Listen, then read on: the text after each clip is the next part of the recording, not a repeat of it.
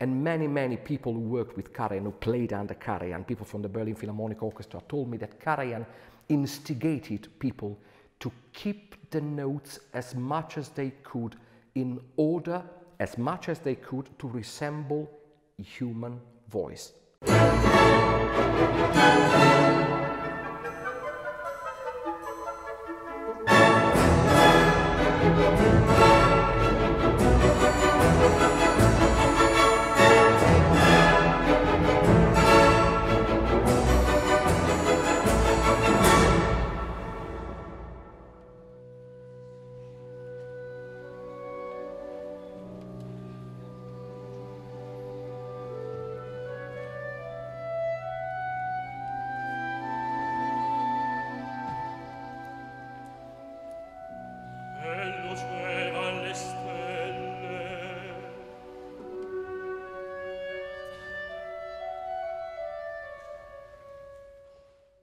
Hello everybody and welcome Andrea Colombini today. Hi. My name is Julia Binek, I'm from the KARAJAN Institute, and today we are talking about your experience with the maestro and also about Lucca, the Puccini birthplace. Yes, definitely so. And you know, my experience with the maestro is quite strange because I have never met him actually, but I'm considered one of the top experts because I've written a book about him. I'm one of the finest collectors of all his recordings, but you know, the thin line between fetishism and appreciation must be always marked. It is very important. I love Karajan. Karajan has always been very important for me because my job is being a conductor. So Karajan has always been a source of inspiration. He has always been a great example to follow because with what I've realized, of course, in a completely different scale, I followed his path and I followed his teachings. I started conducting quite late because I started when I was in 1994. I was 26 years of age because I started my musical career quite late because I wanted to be a conductor, but my life led me somewhere else. Karajan died in 1989, so it was too early for me to meet him.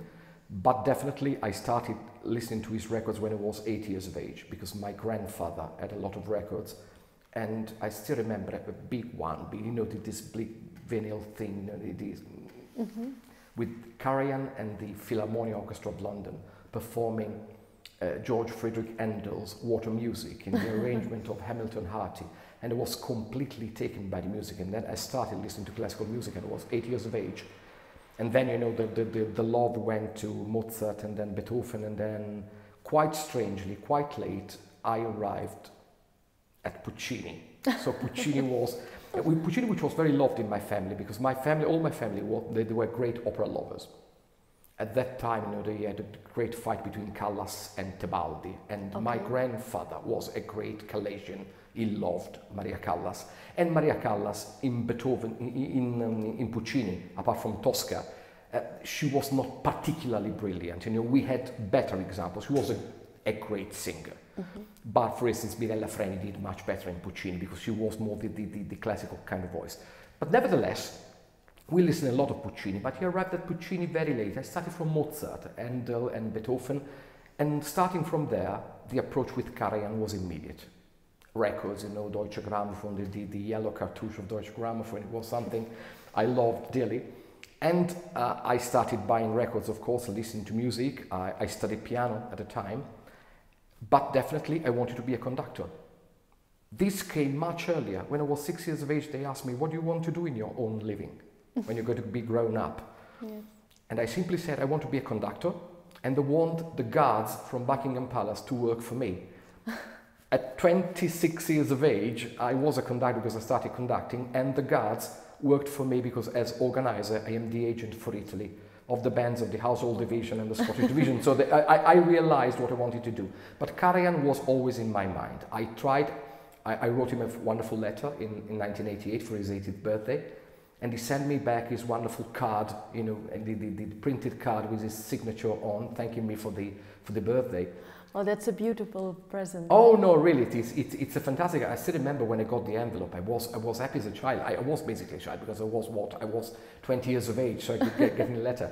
And I had no chance to go to Salzburg because at that time I had no money enough to go to Salzburg. Then I started coming to Salzburg later on, let's say at the end of the 90s, during the Claudio Abbado tenure of the Berlin Philharmonic Orchestra. So yeah, but I started watching all the concerts of all the great conductors while I was conducting myself.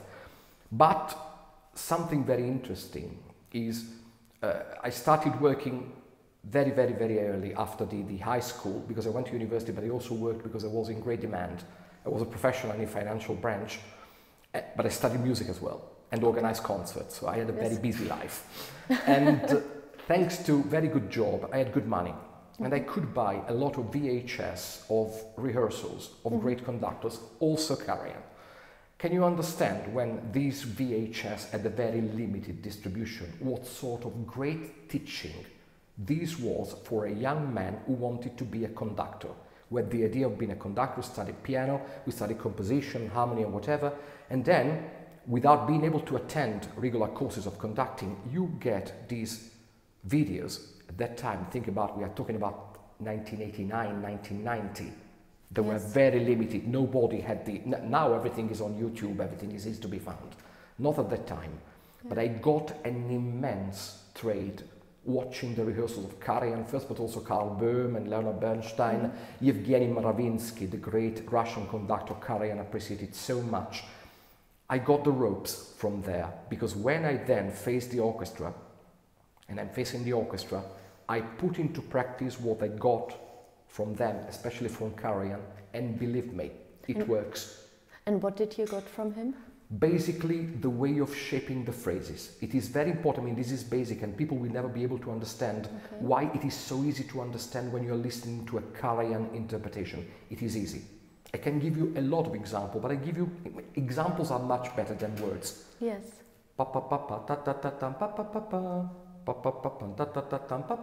Beethoven's Fifth Symphony.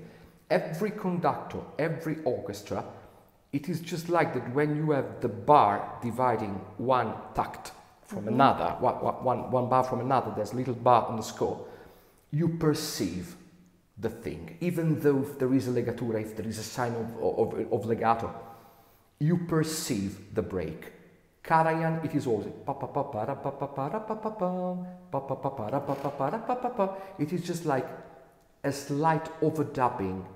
And many people who worked with Karajan, who played under Karajan, people from the Berlin Philharmonic Orchestra, told me that Karajan instigated people to keep the notes as much as they could in order, as much as they could, to resemble human voice, first.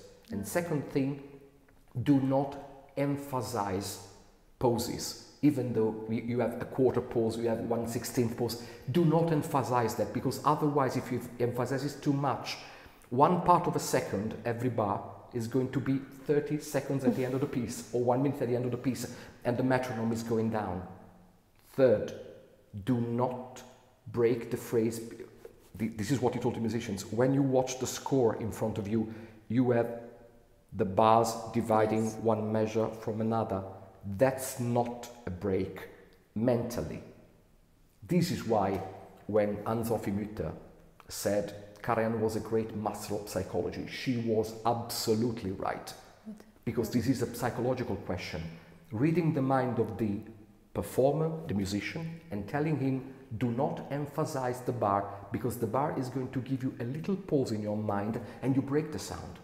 Keep the note as much as you can. It is not a complete legato. Many people said Karajan was the master of legato. No, music must go forward, always. Do not make it static, make it go. Yes. The example I gave you, if you listen to normal conductors, even young conductors, they play very well, they conduct very well, they play what is written in the score, but the effect is different. Because this is how it is made. The sections are entering, first, second, violas.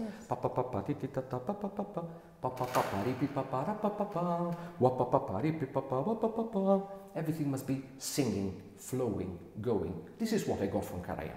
But did you practice with the recordings? No. Remember, when I practice This is another thing I learned from him. I still remember him telling one precious thing which should be done by everybody.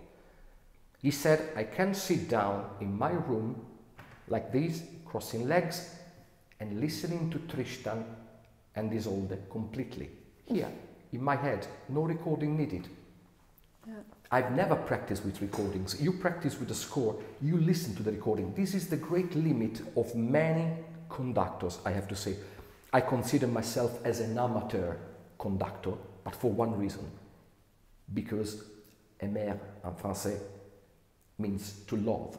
I am an amateur conductor because I love conducting. It is not strictly my job. I love doing it. I wanted to do it.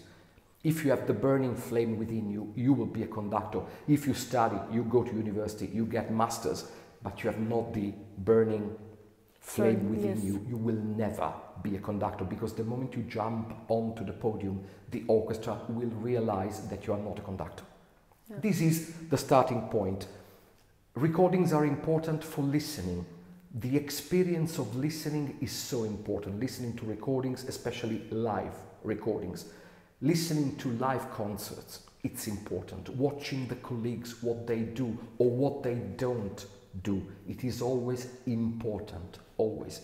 But then you must have your own idea in your mind. Mm-hmm. But sometimes it is just like talking to another person. You have your own ideas. The person says something different, and out of the blue you say, Jesus Christ, she's right. Possibly I was wrong. Let me rethink. You know that Karajan, his admission, he listened to the recordings of his colleagues in order to see how they resolve the problems. This is something some conductors today would never even admit to do. They don't do it, but if they did it, they wouldn't say they do it. And Karajan listened to Charles Munch for all the French interpretations. He listened to Yevgeny Mravinsky for the Russian music, which was very important. He listened to the great Italian conductor Tullio Serafin for the Italian opera, not Toscanini. Tullio Serafin, he listened to Toscanini as well, but Tullio Serafin, because Tullio Serafin was the greatest expert about Italian voices. He was the maestro of Callas, Di Stefano, Bergonzi. He listened to all his recordings in order to see how they solved technical problems. This is not charlatanry, as somebody said about Karajan. This is an act of immense humility. The greatest conductor of all times openly admitted, I listened to my colleagues. It's beautiful. It's incredible. So recordings can be important, but never study upon recordings. Even though Karajan said, at my time, we went to the theatre, we listened to a lot of performances because there were a lot of performances, we listened to the others. Now you have the records, you can listen to everything at home, so possibly it can be of some use sometimes if you want to prepare something you don't know. If you have to prepare, I don't know, Rusalka, for instance, or the Macropolis case, whatever, you must listen to it, because otherwise you will never understand that. It is stupid not to listen to the thing. Then you give your own interpretation, studying the score on paper. But it is, in my opinion, it is something that you must do independently. Going back to the recordings, the birthplace of Puccini is Lucca, also your birthplace. Yes. What is the specialty in the interpretation of Karajan conducting Puccini, especially La Bohème? This is important. This is very important. This is a point that I have spoken about many times in my life, because I've given conferences about Puccini and Karajan. If you listen to the normal interpretation of Puccini, the name coming to your mind is Toscanini. Very wrong, because Toscanini had a very, very, very limited vision of the global color and sound of Giacomo Puccini. Toscanini was renowned to be very rhythmically precise, and he was rhythmically precise, but the color lacks. Possibly it is also due to the recording techniques or whatever, but no, it is not only that. It is that the sound Toscanini had in mind was not a European sound. Giacomo Puccini, if you know his story, his biography, he took everything from everywhere. He took French Impressionist music and he put it in his music. He took Russian and Slavonic music, that he took Richard Wagner and he put everything into his music, and the palette of colors is immensely bigger than Giuseppe Verdi. That's the reason why for me, and I say it bluntly, Verdi is not number one, Puccini is number one. Karajan was an international man who loved farbe, colors in the orchestra. He was able to emphasize all these in Puccini. The classical Karajan sound. Yes. Karajan sound, it is a subject I'm very happy to speak about, because I've just read a book of the Vienna Philharmonic Orchestra speaking about Karajan. And one of the leaders of the Vienna Philharmonic Orchestra, very respected by Karajan, Werner Hink, he said Karajan was a Klang fetishist. I read this statement, which was done in a positive way, do not misunderstand me, but I said, what should a conductor be if not a Klang fetishist? A conductor is there to give the right colors to everything he conducts. The right colors. Karajan was accused, Bach is sounding like Stravinsky, or Vivaldi is sounding like Mussorgsky. Totally wrong. Karajan had the simple conception that music should be first and foremost beautiful. Music is beautiful. Music is not coarse, it's not harsh. Music is beautiful. It means that a fortissimo is a fortissimo, and you know Karajan fortissimos are immense. But they are always as stylish and proper. Puccini. This sound, the use of the waltz, which is so basic, which is something Puccini adored. That's why he was so loved in Vienna, because Puccini understood Viennese music and the Viennese mentality so much. You know, he was accused to be a spy during the First World War, because he went to Vienna so many times to oversee all the mise en scène, the Vienna off opera, that all the people said, why are you going to Vienna? They are enemies, we are fighting against them. And he said, sorry, money is money, music is music, it's another thing. And he went there, but he loved Vienna. He loved Viennese music, and Karajan was the only one who was able to emphasize all that. Take La Bohème. La Bohème, but not only the Berlin Philharmonic one, which is easy. It was done in study with Pavarotti, Freni, Biaurov, my dear friend Rolando Panerai, whom I know very well. Last interview of Rolando Panerai was done for me, and we spoke about Karajan for 2 hours. He told me fantastic stories about Karajan. But that's fine, it's a recording, and a recording sometimes can be a fake. Karajan was particular because he made everything in very long takes, very, very long takes. Yes. He didn't want to correct. But a recording is always something you can manipulate. One microphone off, one microphone on, you emphasize the sound. Listen to the live recordings at the Vienna State Opera in 1963, the one after the big strike when they stopped the first performance of La Bohème. They are fantastic, such a fantastic sound. And we have Gianni Maffeo, the one who then recorded the video for La Scala. You still have Mirella Freni, you have Rolando Panerai, you have the same people which later on recorded the Bohème. Listen to the live Bohème in 1975 in Salzburg. Okay. With Pavarotti and Freni, all the same people, and Panerai, all the same people. And then listen to the live in 1977 at the Vienna State Opera again. You listen a great sound, and it is imprecise, because there are some little mistakes, people who are not exact, because this is implied in live performances. Karajan was not the perfect one. Nobody is perfect. Mistake is always there. Not in a record, you're correct, it's easy. But the sound of Puccini, the color, the emphasis on melody, but also on the inner lines. Madame Butterfly is another great achievement of Karajan. It is so beautiful. So you don't have a favorite recording of Puccini of him? La Bohème is La Bohème. La Bohème is La Bohème. You know, I have the CD of La Bohème at home. I bought it in 1990. It just came out. It cost a fortune. And the first time I met Rolando Panerai was in 1990. And we have met officially 4 times, and then we have met in other occasions, but I had not the coffret with me, I had not the CD package with me. But every time we met, on the libretto. He signed and he gave me his dedication. So I have 4 dedications in 4 different years, 5, 6 years in distance. Well, yes. So for me, La Bohème is La Bohème.